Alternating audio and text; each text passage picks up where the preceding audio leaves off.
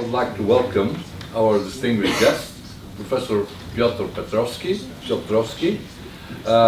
All of us are very excited on the topic of his lecture, but first I would like to introduce him for short. Before doing that, I would like to express my gratitude to our partners.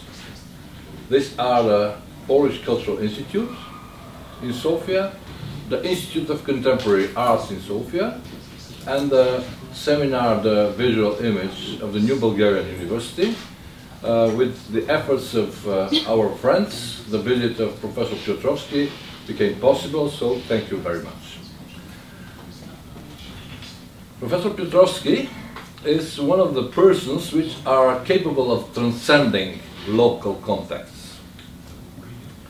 His last book will be dedicated on the globalizing of Eastern Europe and East European art, so we are waiting this book. But first I would like to enlist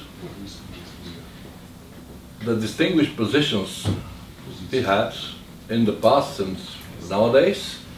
He was chair of the Department of History of Arts at the University Adam Mickiewicz in Poznan. After that he was the director of the National Museum in Warsaw. He used to teach at the University of Warsaw, at Humboldt University, at Hebrew University in Jerusalem, and in Bard College in New York.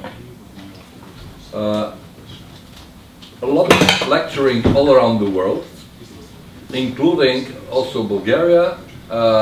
It is with the help of the visual seminar, the seminar of the visual image at the New Bulgarian University. He visited Bulgaria at 2007.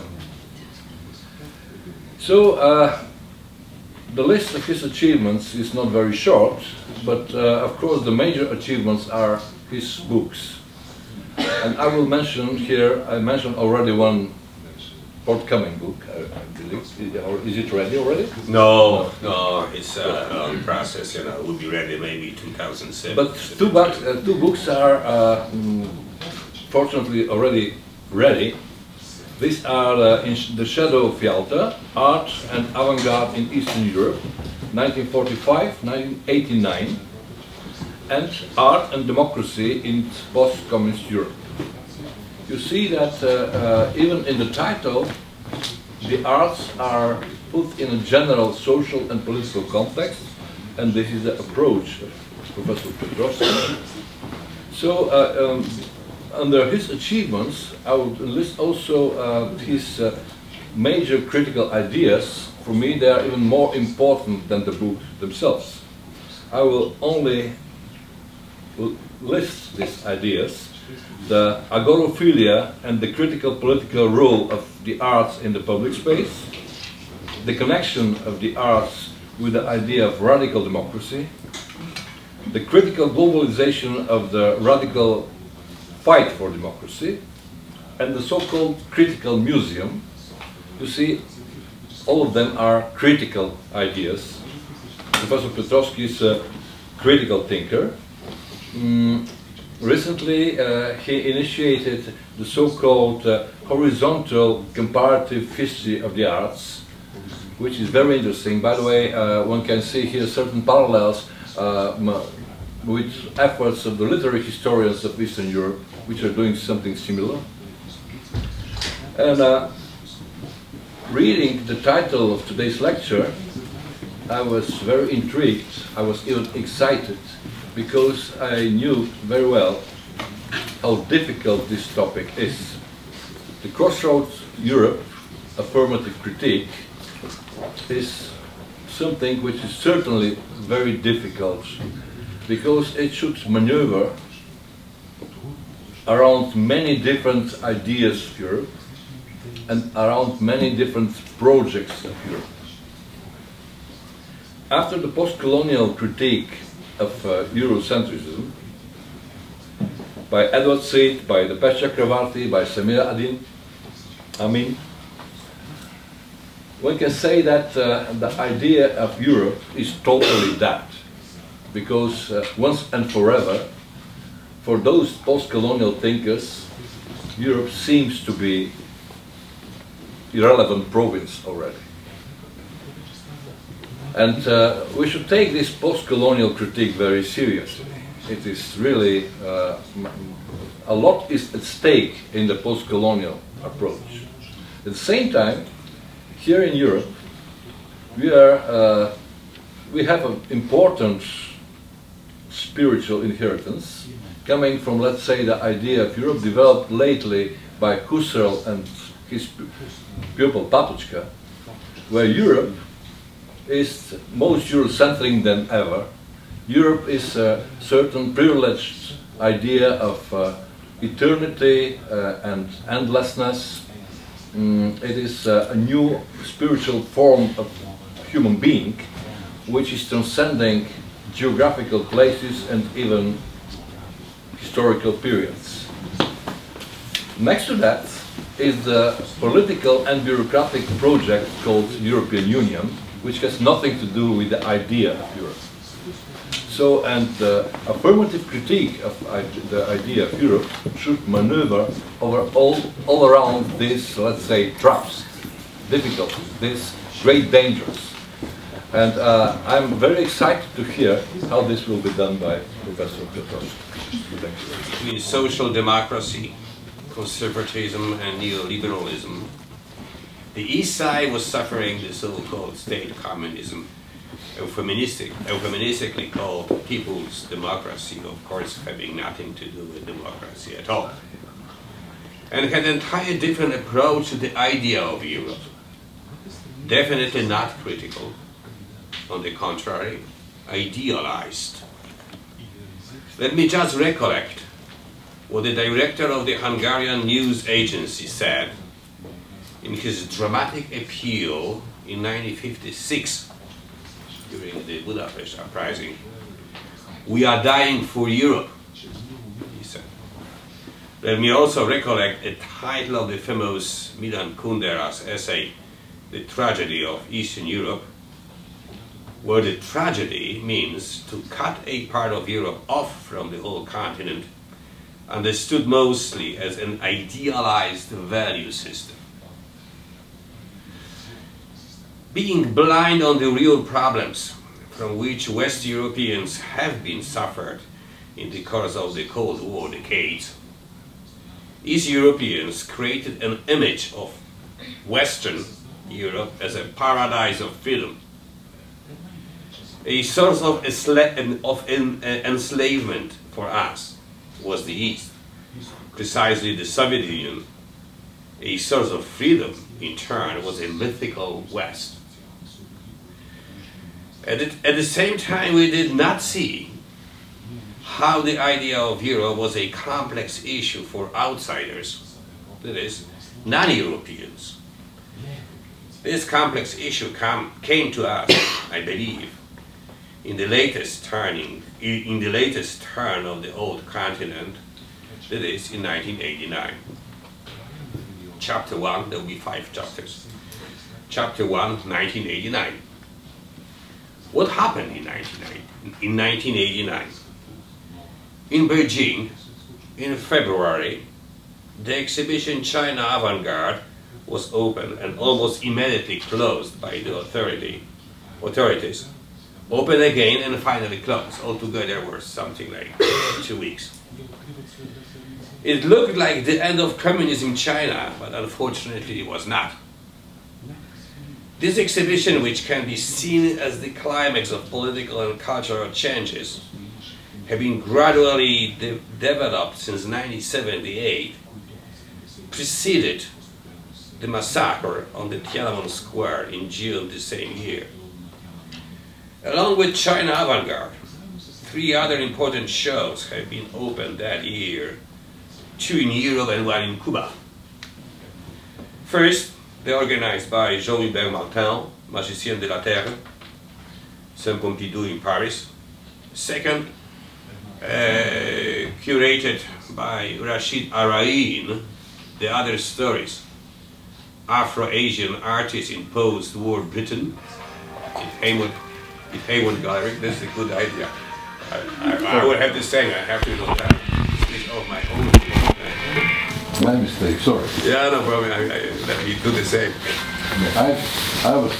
Yeah, okay. So the second was Rashid Arain in Hayward Gallery, London. And the third, curated by Gerardo Mosquera, the third edition of Havana Biennial.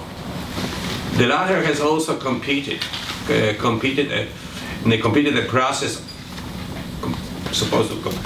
process of cultural changes, producing a sort of hope that communism went to its end in Cuba. But it did not. It did not. No. Definitely, all those exhibitions and much more organized circa the time, followed later by Documenta in Kassel, especially Documenta 11, curated by Okui Enwetzer in 2002. The Global Contemporary Art Awards after 1989, organized in the CKR Museum für Neue Kunst in Karlsruhe by Hans Belting and Andrea Budenzig in 2011, so relatively new, but he dealt with 1989. And a lot of biennials, such as in Dakar, Sydney, Moscow, Prague, actually were two, Istanbul, Poznan, right, a small city, but it's also biennial, the global one, and many others introducing new geography or extended art geography, including a large number of artists from the former Third War, now called the Global South. What I want to say is that a series of exhibitions organized in Europe and behind mark not only a new global perspective in the arts, but also change a position of Europe itself. And such a change was not one-dimensional. Of course, a global thinking did not appear only that time. The Cold War, as a result of World War II, and accompanying with decolonization in Asia and Africa, was global in its character, indeed. But at the same time, it was inscribed in the bipolar political and ideological framework. After 1989, however, this ideological bipolar framework disappeared, and the global landscape has changed fundamentally in terms of economy, politics, and culture. Also in terms of new wars. New wars, definitely not cold. In Eastern Europe, no important and significant exhibition has been opened that year, talking about 1989. Instead, communist system collapsed. There is something too, right? Signified by, more or less, free parliamentary election in Poland, exactly on the same day when Tiananmen Square massacre took place in China.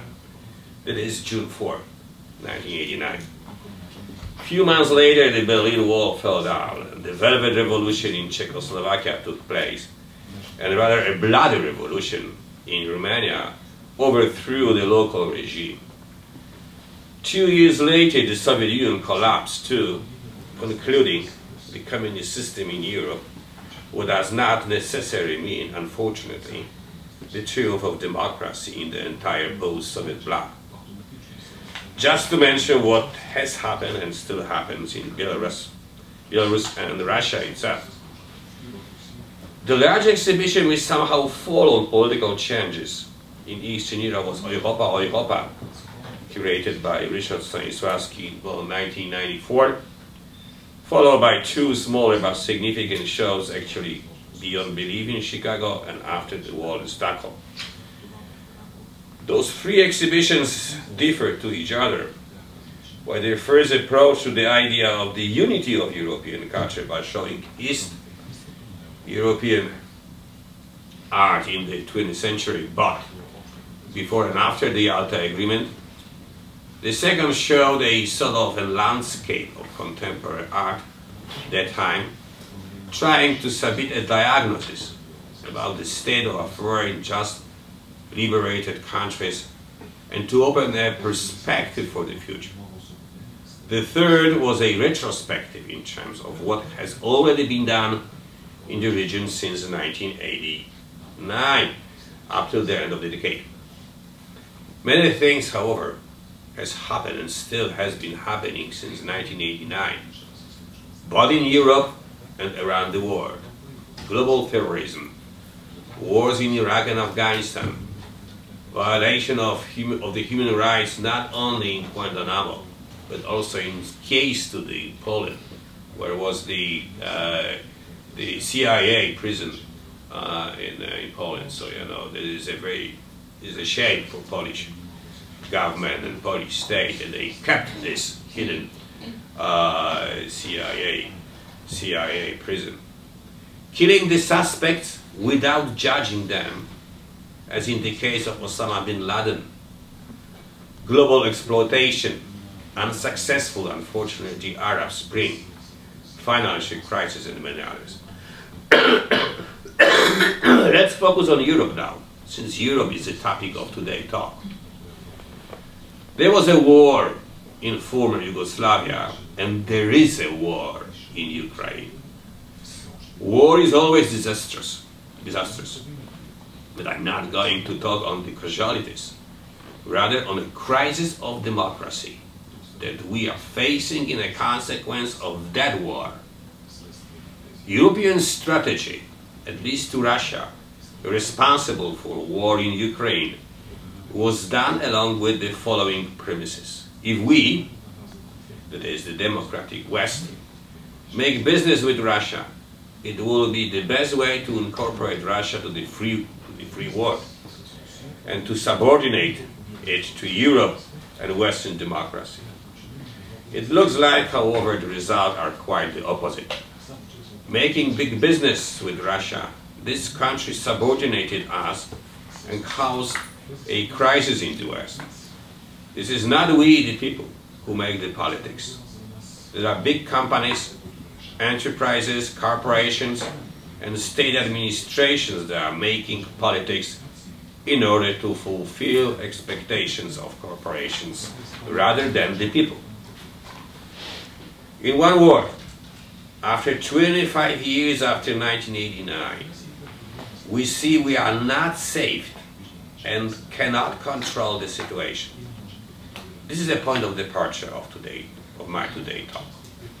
More precisely, a question I'd like to develop here is, what kind of critique can we make in order to defend some European ideas, such as democracy and human rights?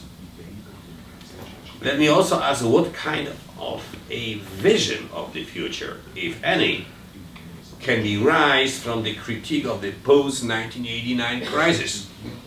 It's inspired by an idea of affirmative humanities, proposed by a Polish scholar, Ewa Domańska, who in turn is inspired by Rossi Braidotti's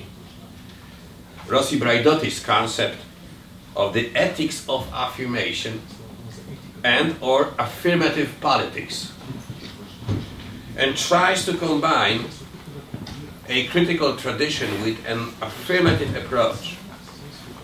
The affirmative in this context means not a negative and fearful approach to the reality and history, neither a naive, positive way of thinking, but rather thinking in terms of potentiality, of possible changes. There is not only a rejection of the status quo, not trauma and oppression, but a hope for solidarity. In Domańska and Braidotti's case means also not only human solidarity, but I'm not going to touch this post-human condition as they did. My concept, however, does not go to create a sort of a new paradigm of the humanities understood in the context of post-humanism and post-anthropocentric discourse, as Domańska and Braidotti did. It is not only less ambitious than their project, but also has different goals. It does not propose a model of future studies, rather a prospect of a possible basis for a utopia, actually a global utopia. That is, not only a critique, not only a critique is the issue, a sort of negative issue, but also a positive value system that can show a positive approach to the future. Now, chapter 3, gender check versus global feminisms and affirmative critique. Choosing gender as specific material basis of her analysis, Bojana Page, a curator of gender check, opened an enormous way to discuss the European issue.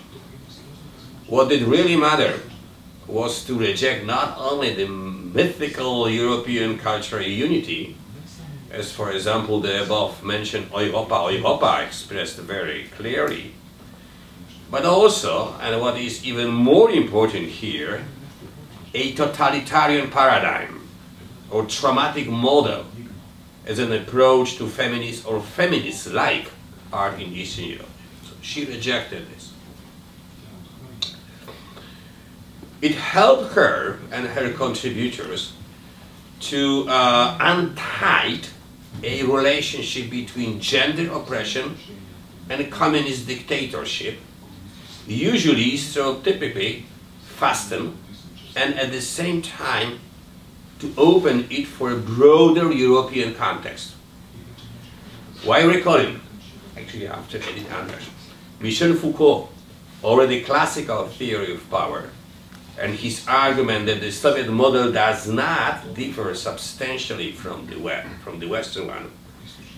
Bojana Page was able to show two aspects of East European gender at the same time. How it was different on the one hand, and how it was similar to the Western one.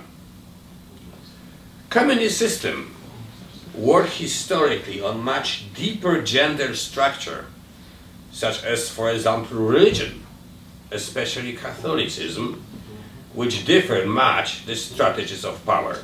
In Poland, on the one hand, and Czechoslovakia on the other. Although both of them were communist countries, such as social practice towards the body, different in Albania, on the one hand, and the GDR with its traditional German popularity of nudism, etc. So we can make a list of those things which made the situation quite different in different countries. Discussing that whole complex issue on the critical way, it is showing its social and historical framework.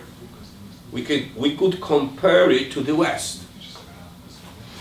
The gender issue was definitely not homogeneous at all, neither in the East nor in the West. The latter was definitely not free in comparison to the East.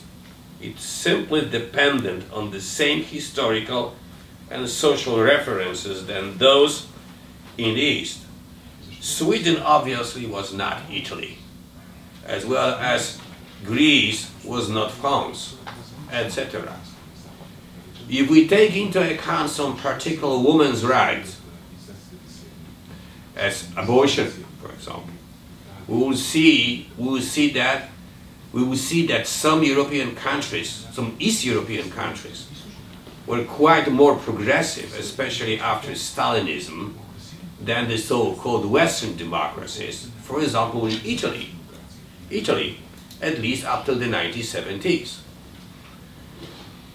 East European art was the avant-garde of a process of social changes. Its role was particularly important that political opposition, which in turn emerged to different extent in Eastern Europe, was extremely conservative in terms of gender here. And frankly speaking, reproduced traditional gender models. I was involved in the opposition. And I remember that we did not care so much about the gender issue. And frankly speaking, if we see right now the situation retrospectively, we see how, you know, the gender issue was reproduced by the opposition, reproduced the official, let's say, structure when women were oppressed. The problem with art, however, is that while referring to women's question, either on the essentialist or constructivist way, usually did not do that in feminist discourse, apart from some few exceptions, such as Sanja Ivekovic, for example, in Croatia. Such artists as Jeta Bratescu, Natalia Laglaovic, Jana Żelipska might be called by Zora Rusinova, this is the Slovakian art critic, latent feminism. Lack of theoretical feminist background in most artists like these was a mirrored problem of lacking of historical knowledge about West European women artists about the East.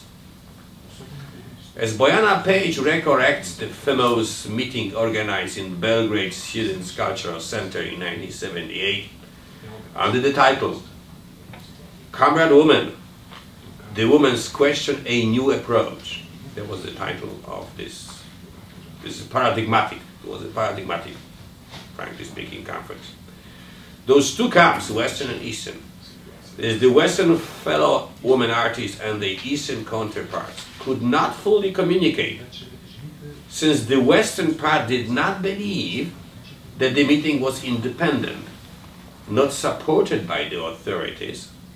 The Eastern part, in turn, did not want to define itself in Marxist ideology, as it was recognized as the official discourse of power rather than critical.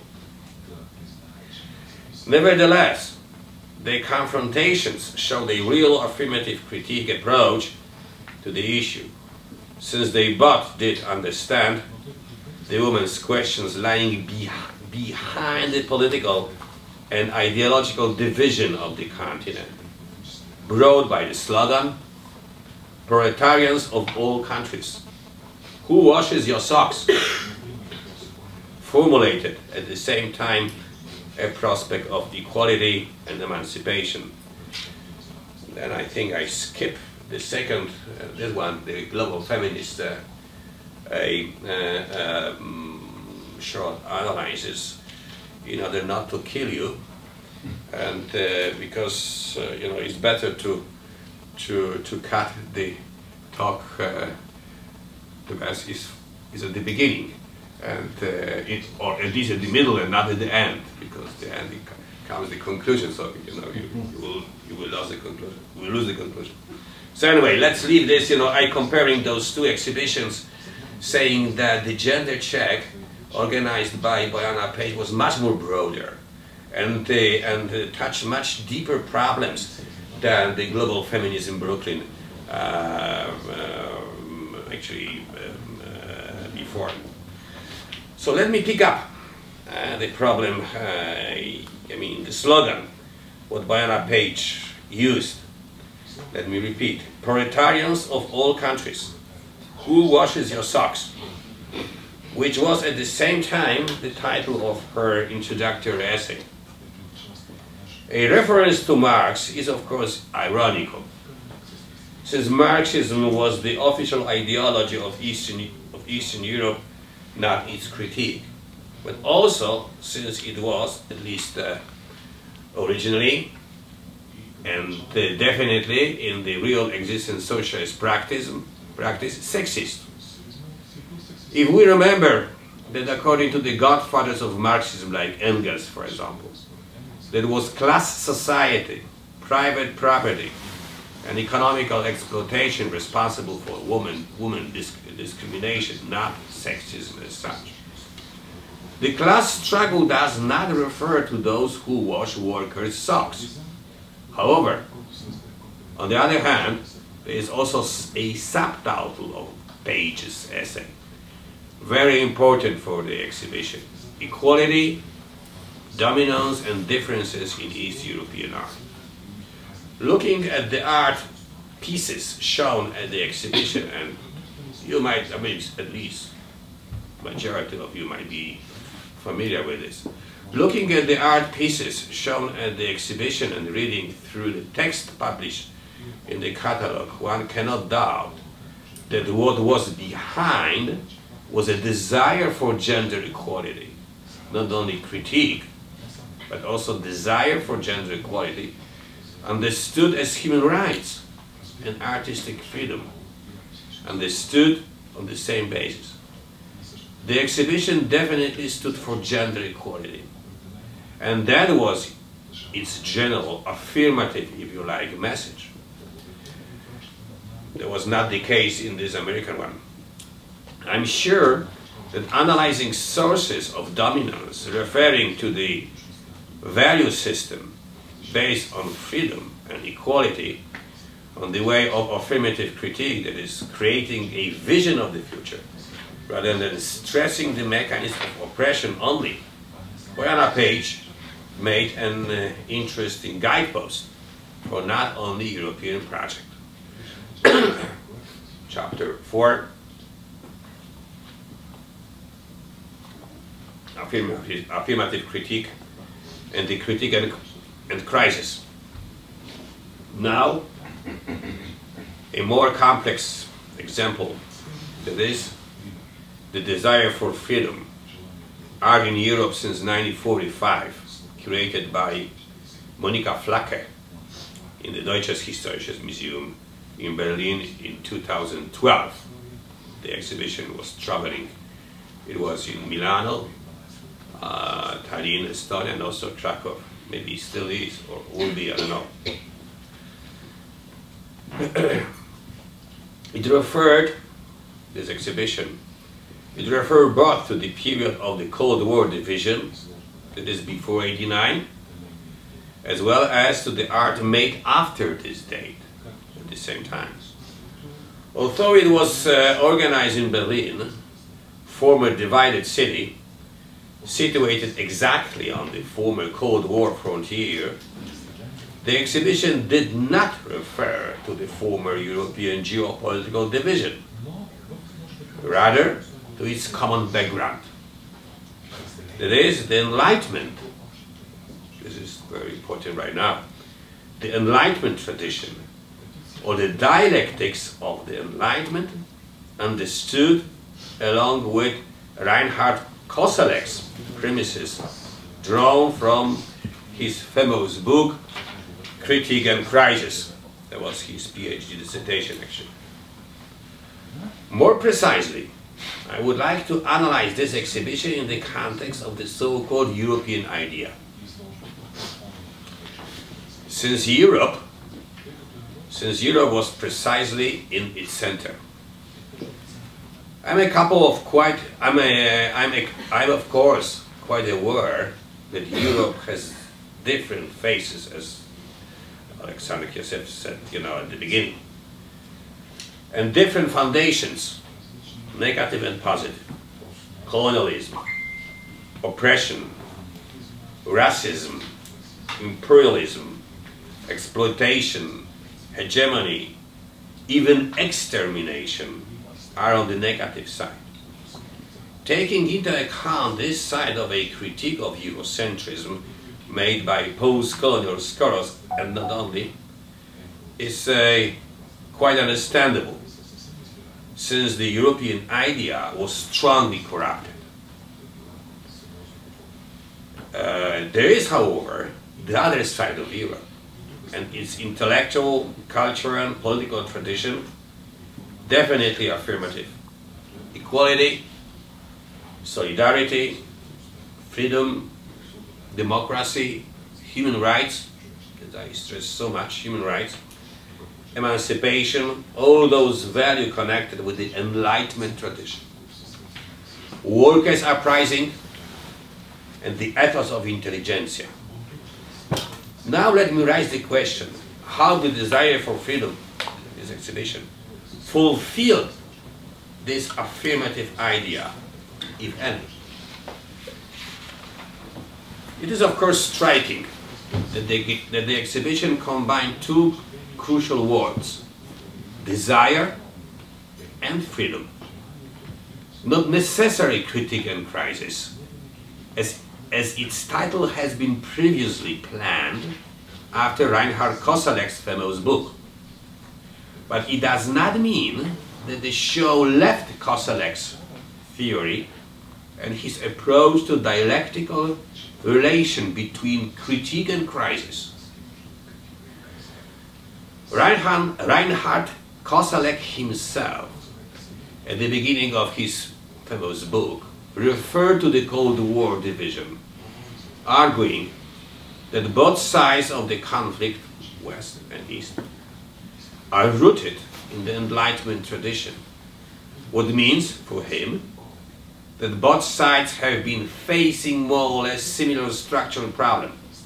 That is, unfulfilled utopia, or keeping a sort of a gap between politics, understood as the public activities, reduce it to solving technical problems, on the one hand, and moral questions, which are suppressed from the public to the private sphere.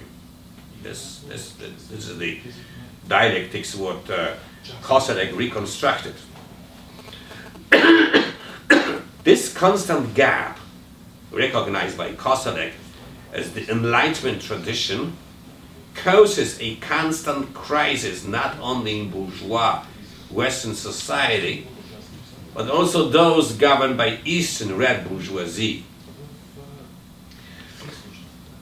The exhibition itself broke the Cold War division and went beyond the Iron Curtain. As Horst Bredekamp pointed out, beyond different strategies to control societies, repressive surveillance and playful self-organization, censorship and manipulation, and went to a deeper European condition than just everyday politics. In its structure, the exhibition made a sort of circle or cycle, starting from the court of reason as a collapse of Enlightenment idea, and ending with the words in our heads as a pessimist diagnosis of today's situation, according to which the Enlightenment idea, understood as a utopia, can be kept in our heads only, that is, in private sphere only. It is, of course, reproduced Koselleck's, the structure of the exhibition, Koselleck's dialectics. Although there were 12 sections, I'm not going to quote them, 12 sections. So the court of reason was the beginning, there were a couple others, and the words in our heads was finished. So there was a sort of cycle, like 12 hours around the clock, like 12 months, something like this. So there was the idea of the organizers, curator of this exhibition. Let me just, it's worth to mention that the desire for freedom started with Jan Hamilton Finlay's Je vous salue Marat, so on the left, from 1989. So that was the beginning of the exhibition. And using three-color symbol of the French Revolution, which was one of the crucial artwork in the first section. It was the beginning, as I said. First section, let me repeat, it was the court of reason.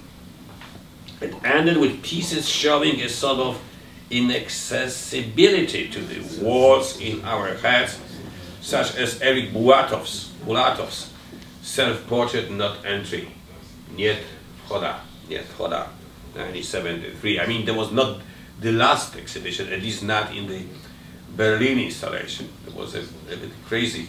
The last, there was a sort of flag of Germany, which was made by people who used to work on the color background. But this is a different story. And it was not in Milano, for example. So the particular designer decided, but the whole structure was the same. To see this process in the framework of Koselleck's dialectics is a failure of a utopia which, in spite of being public, still remains in our hands, that is, in private sphere.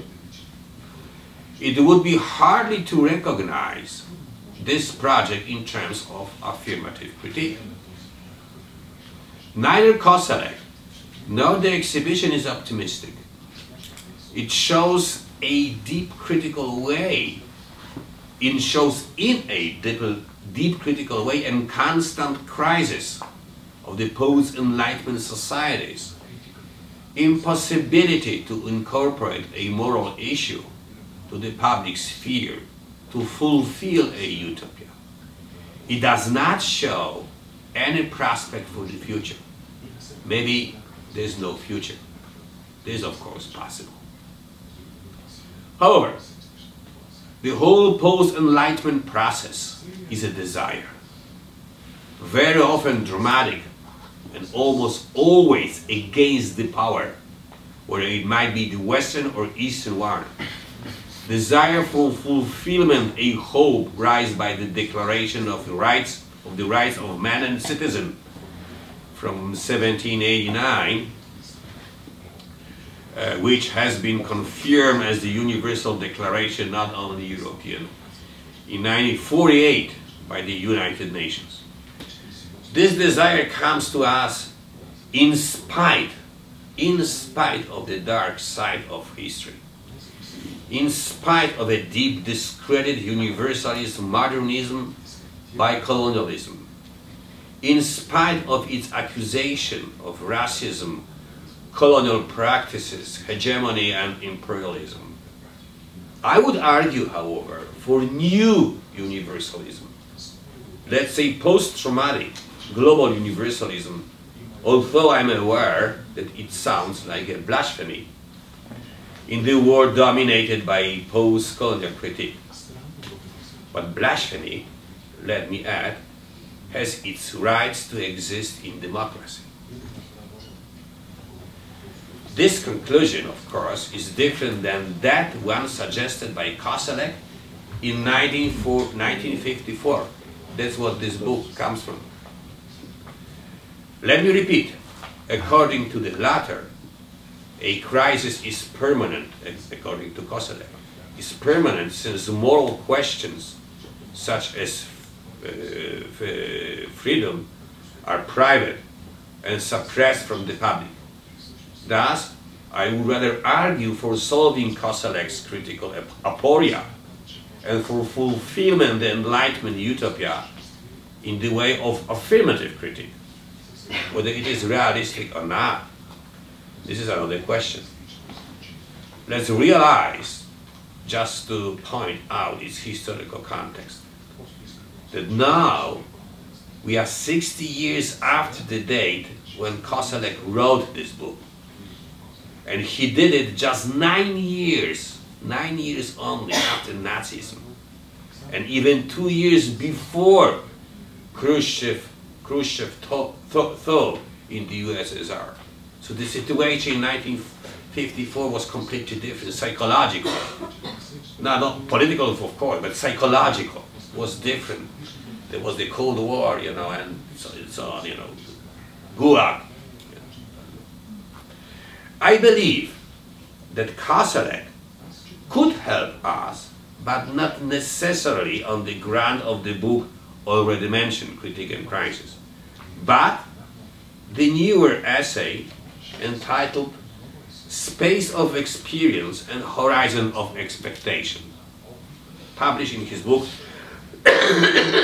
Futures Past.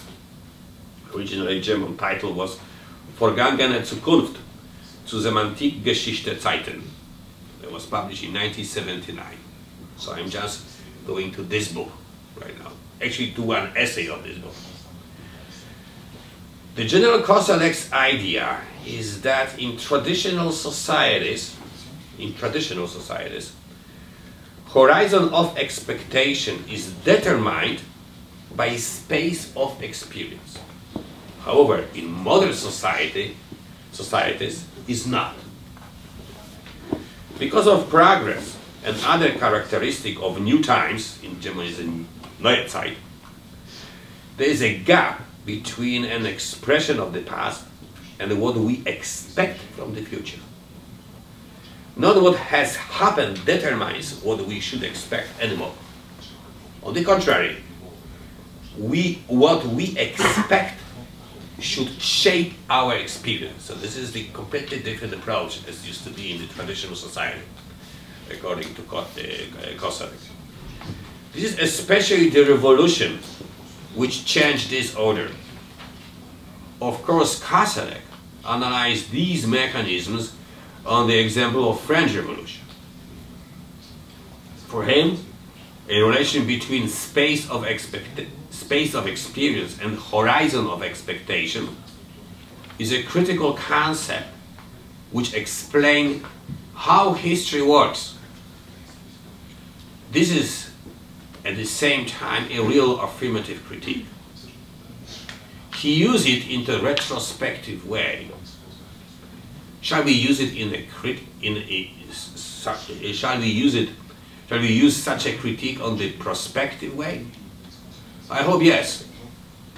Maybe the open question, however, is whether we are facing a sort of revolution at the moment or not. I'm not sure that we can answer this question now.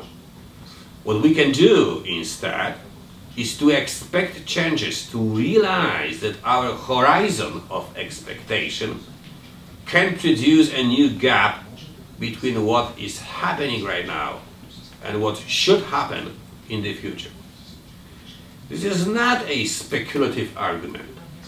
Let me just remind what Immanuel Wallenstein, or Wallenstein if you like, suggests, talking on a utopistics. Generally speaking, the latter means the utopistics means the analysis of social, political, economic situation in order to create the most possible processes that must take place in the future.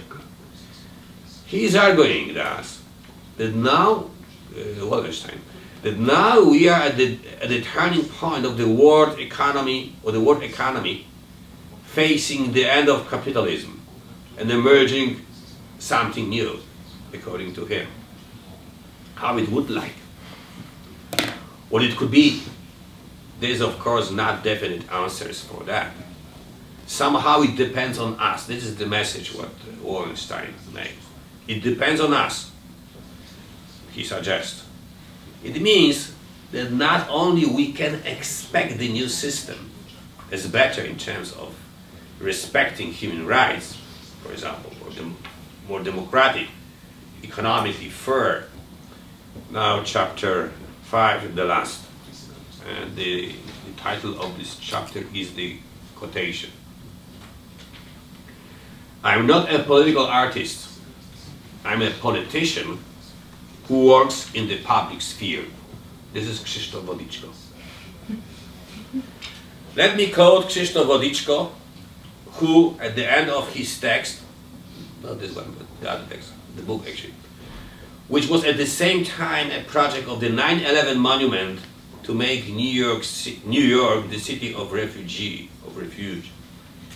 And he said at the end, I mean, to change New York into the city of refugees was his concept as the monument. So not to build a sort of monument, neither, you know, what is his name, the Lebeskin, you know, building or something like this. No.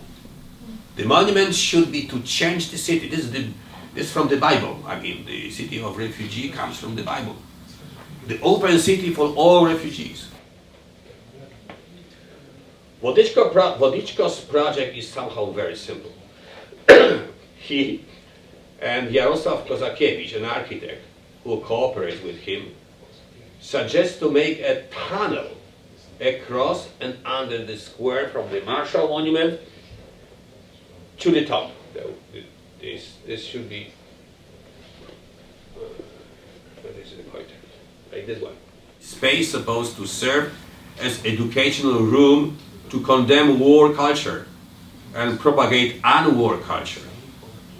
The institute should work as a sort of the educational peace institute, teaching people about historical and present wars, or against these wars. Indeed, not only in Poland, where fortunately there is no war at the moment, but also elsewhere.